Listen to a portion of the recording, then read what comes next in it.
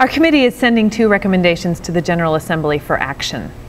The first calls upon the church to enter into a 2-year season of study and discernment at the presbytery and congregational level concerning the meaning of Christian marriage.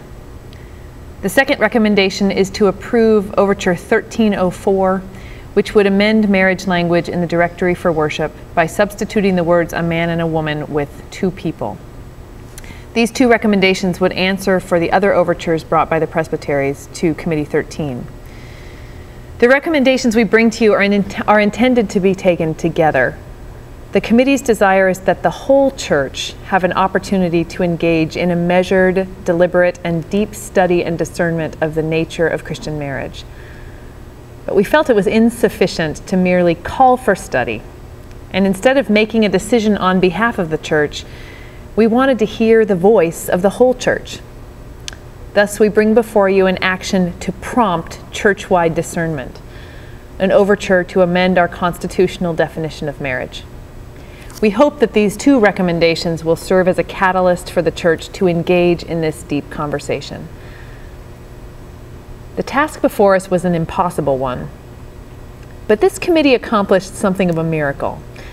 For 2 days, we sat together, prayed together, studied together, and listened to the voices of the whole church.